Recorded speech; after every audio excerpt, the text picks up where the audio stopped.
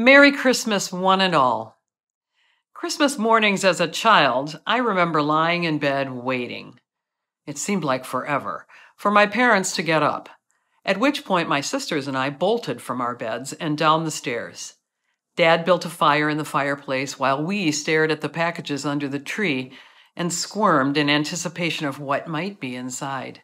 Finally, one at a time. Oh, the agony of waiting our turn! We each opened a gift, squealing with delight to find something long wished for, or the practical gift, maybe not quite as exciting, gym socks, but appreciated just the same. We watched as someone opened a present we had chosen and hoped they would like it. Then Dad would take over the kitchen to make his traditional breakfast of fat pancakes, and the day would settle into happy puttering with the gifts received, maybe a drive to see my cousins, and endless consumption of Christmas cookies. Whatever your Christmas Day tradition, I am willing to bet that things are a little different this year. Canceled travel plans, the loss of someone dear, an extra shift at the hospital, quarantined family members, all have made Christmas 2020 a little less merry and bright for many. But today, we celebrate the birth of a special baby, a Savior, which is Christ the Lord, in a humble stable with a manger for his bed, to a young woman and her carpenter husband, with only the friendly beasts and some skeptical shepherds to bear witness. Jesus Christ has come as an innocent baby to bring light to the world, and that good news is the same this year as it has been in years past and will be in the future. For unto us a child is born, unto us a son is given, and he shall be called Wonderful Counselor, the Mighty God, the Everlasting Father, the Prince of Peace. Please enjoy this special Christmas Day playlist of music from our CPC musicians as you renew your own family traditions or make new ones. I leave you with the words of poet Robert Louis Stevenson, his prayer for Christmas Day. Loving Father, help us remember the birth of Jesus, that we may share in the song of the angels, the gladness of the shepherds, and the worship of the wise men. Close the door of hate and open the door of love all over the world. Let kindness come with every gift and good desires with every greeting. Deliver us from evil by the blessing which Christ brings, and teach us to be merry with clear hearts. May the Christmas morning make us happy to be thy children, and Christmas evening bring us to our beds with grateful thoughts. Forgiving and forgiven, for Jesus' sake. Amen. Blessings to you on this Christmas Day.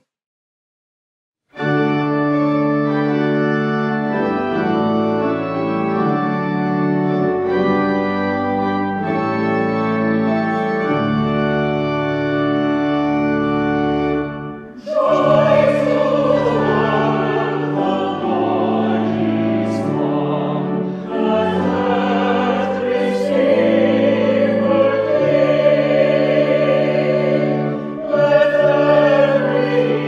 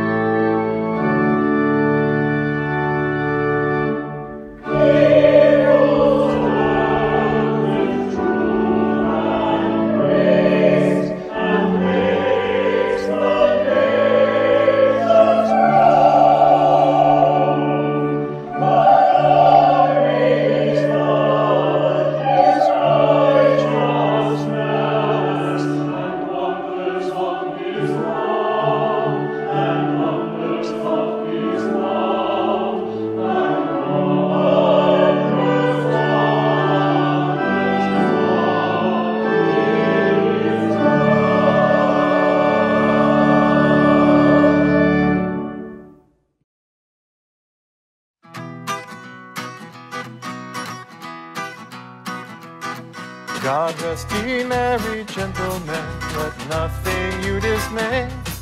Remember Christ our Savior was born on Christmas Day, to save us all from Satan's power while we were gone astray. Oh, tidings of comfort and joy, comfort and joy. Oh, tidings of comfort and joy. From God our Heavenly Father, this blessed angel came, and unto certain shepherds brought tidings of the same, how that in Bethlehem was born the Son of God by name. Oh, tidings of comfort and joy, comfort and joy. Oh, tidings of comfort and joy. Oh, star of wonder, star of light, star with royal beauty bright, westward leading, still proceeding, guide us to thy perfect light.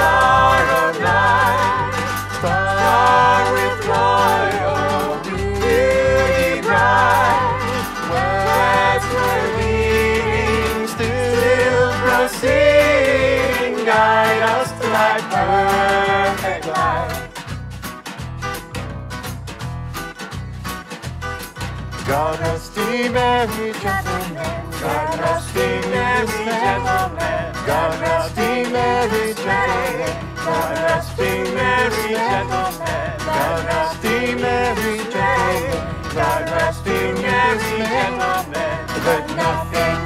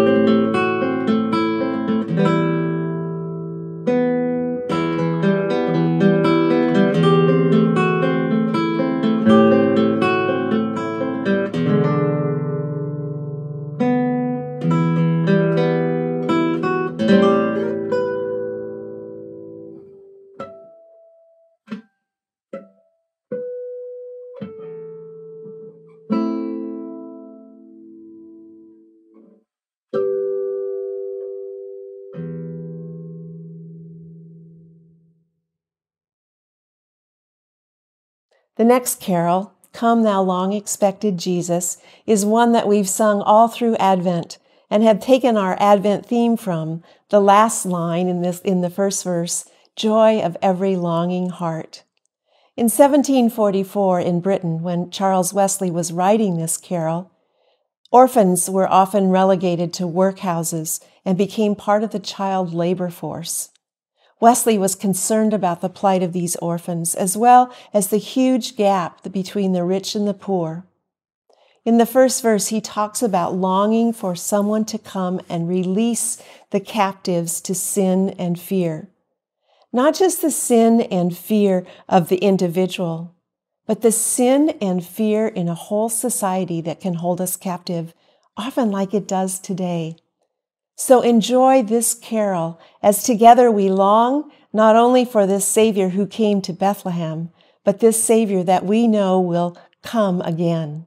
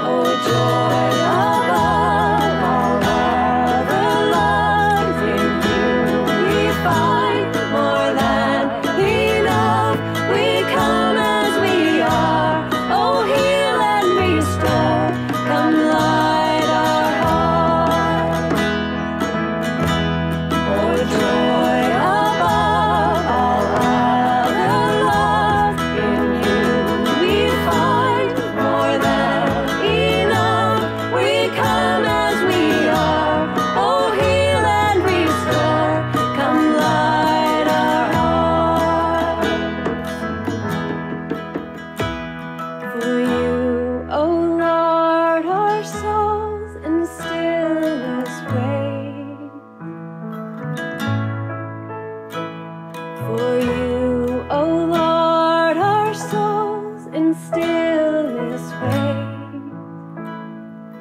Truly our hope is in you. Truly our hope is in you.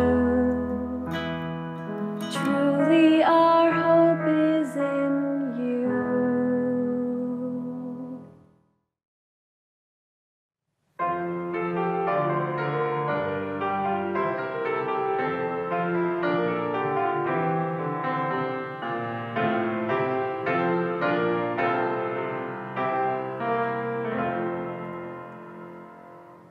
Angels we have heard on high, sweetly singing o'er the plains, and the mountains in reply, echoing their joyous strains.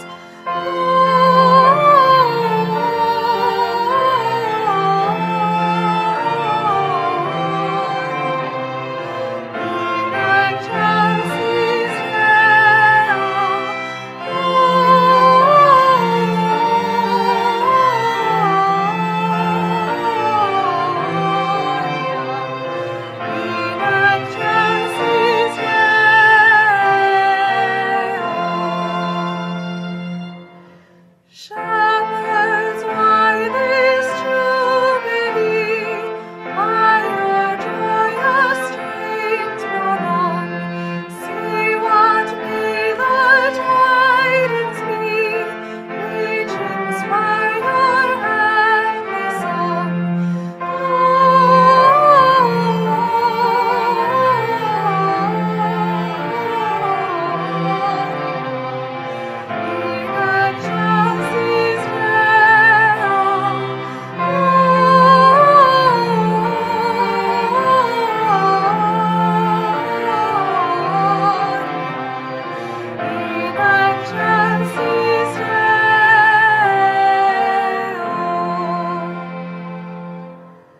Come to Bethlehem and see, in whose birth the angels sing.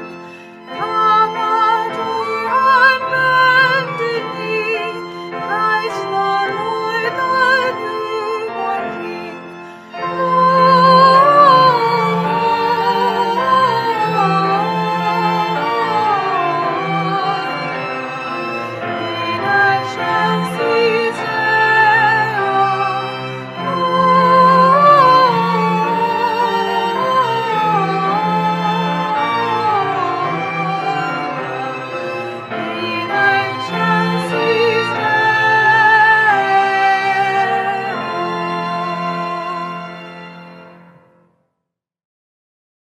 One of the most beautiful Christmas carols, O Little Town of Bethlehem, was written by the Reverend Phillips Brooks during the time that he was the Episcopal Rector of the Church of the Holy Trinity in Philadelphia. This was during and after the time of the American Civil War. From his earliest years of preaching sermons, Reverend Brooks had become enormously famous for the soaring oratory and the inspirational preaching, so much so that he was asked to preach upon the death of President Abraham Lincoln, following Lincoln's tragic assassination. Yet, for all of his fame and accomplishment, Phillips Brooks was burned out and he was depleted from trying to inspire his congregation throughout the horrific days of the Civil War, the mourning of so many of his parishioners, and the dispiriting death of a great national leader. So he left his pulpit for a sabbatical to the Holy Land over Christmas time, where he rode on horseback through the Judean hills and the fields where watchful shepherds had heard the angels' songs proclaiming Jesus' birth 2,000 years before. And he rode beneath clear, starry skies into the sleeping town of Bethlehem. And he was inspired and he was renewed, finally feeling the elusive peace that now filled his heart and restored his faith. Upon returning to Philadelphia, he then tried to fervently preach about his Bethlehem experience, and to convey the awe and the peace that he had come to know. Alas, he felt that his words kept falling short of the transformation that still welled from within him. After 3 years of attempts in his preaching, and now approaching Christmas of 1868, he finally just stopped trying to put his re-inspired faith into a sermon, and instead he let the words flow into a poem, reflecting the words and the insights of his Holy Land journey and journal. O little town of Bethlehem, how still we see thee lie. Above thy deep and dreamless sleep, the silent stars go by. Yet in the dark streets shineth the everlasting light. The hopes and fears of all the years are met in thee tonight. The very next day, he rushed his poem to Holy Trinity's organist, Louis Redner, who immediately gave it his all, seeking to produce a soaring accompaniment to these sublime words. And he too failed to produce anything that he felt was remotely worthy. Then, in the middle of a restless night's sleep, Redner awoke with a simple yet inspired tune in his mind that soon became the favorite Christmas carol of all the Philadelphia churches and then spread quickly around the world. For you see, with God's inspiration, God can take what is a simple and lowly thing, like a poem or a melody or a manger birth in a small Judean village, and God does change the world. O holy child of Bethlehem, descend to us, we pray. Cast out our sin and enter in. Be born in us today. We hear the Christmas angels the great glad tidings tell. Oh, come to us, abide with us, our Lord Emmanuel.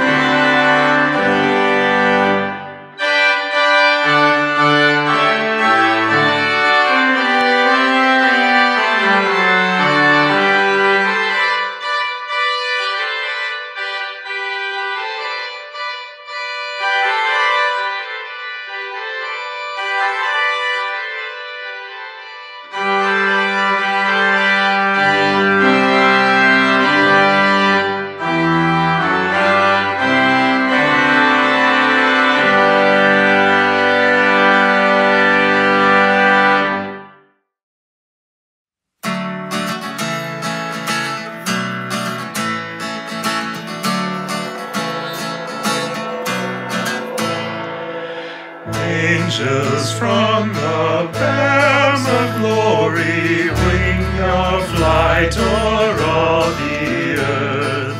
You who sang creation's story now proclaims Messiah's birth. Come and worship, worship Christ the newborn King.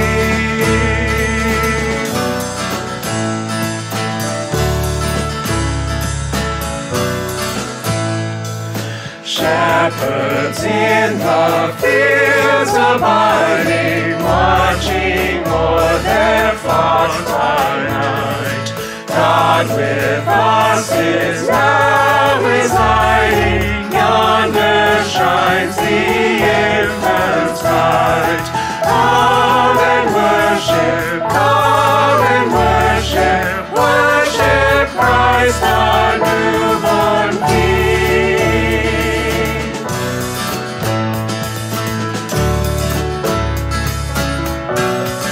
He is worthy. He is worthy of our praise. He is worthy. He is worthy of our praise. Saints before the altar bending, watching long in hope and fear. Suddenly the Lord descending in his temple shall appear. Come and worship Christ the newborn. Come and worship Christ the newborn King.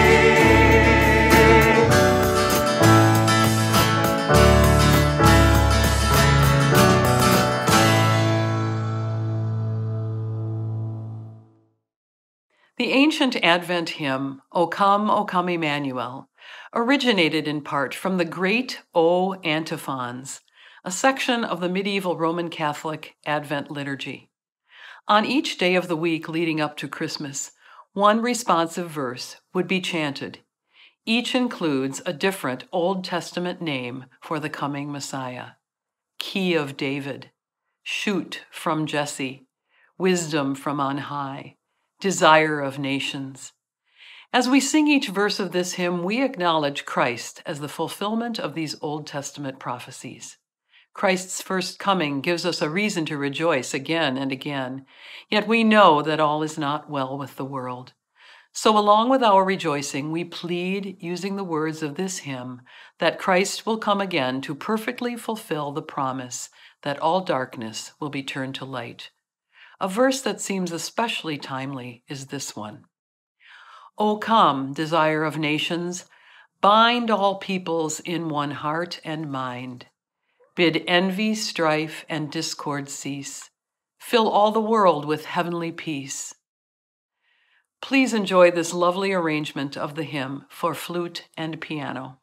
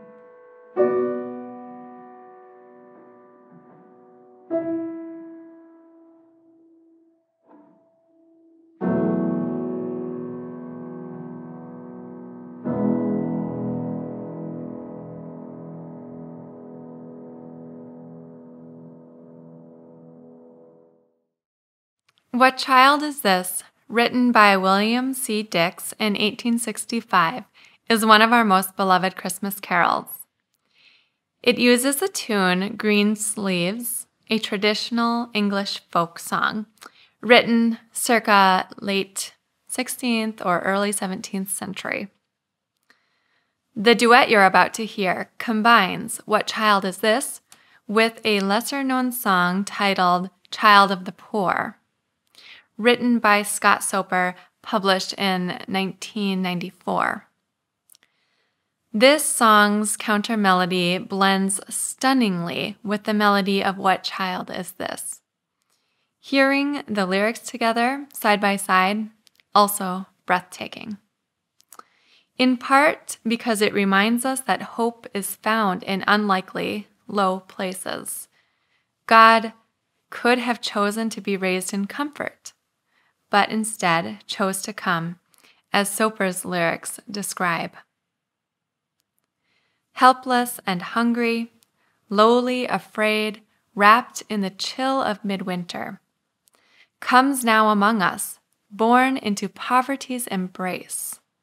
New life for the world.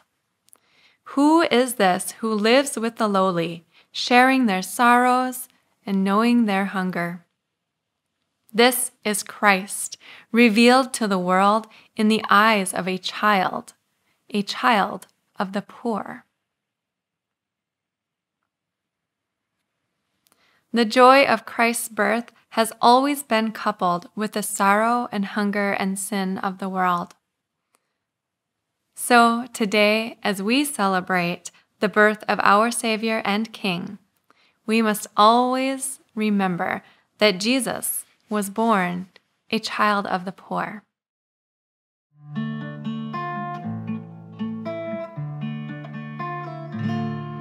What child is this who laid to rest on Mary's lap is sleeping, whom angels greet with anthems sweet, while shepherds watch our keeping? Helpless and hungry, lowly, afraid, wrapped in the chill of midwinter, comes now among us, born into poverty's embrace, new life for the world. Who is this who lives with the lonely, sharing their sorrows, knowing their hunger?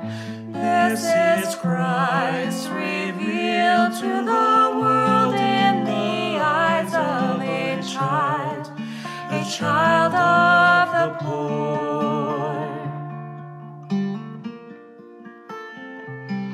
What child is this who laid to rest on Mary's for shelter among us?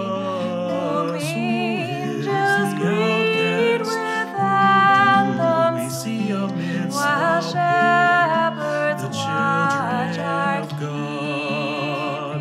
Who is keeping? this who lives with This is the Christ the lonely, King, sharing their whom sorrows, shepherds knowing guard their and hunger? angels sing. This is He Christ, is revealed haste to to the world bring in him the eyes God, of the a babe, child, the a child Son of the poor. Mary. So bring him incense gold and myrrh compassed,